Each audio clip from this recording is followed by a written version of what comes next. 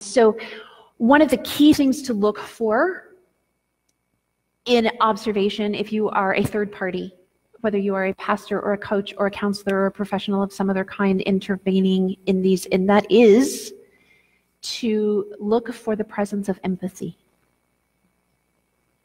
Someone who is consistently abusive will show deficits in empathy. And the lack of empathy that allows someone to continue to perpetrate abuse against another person is what will keep them perpetrating abuse against another person. If they cannot set themselves aside and enter into the feeling that they are causing in that other person, then you are dealing with someone on the abuser spectrum and not just a regular selfish person who had a really bad day. And we are all selfish people. There is no human on earth that is good. We all have bad days. Sometimes we have bad weeks. We deal with things.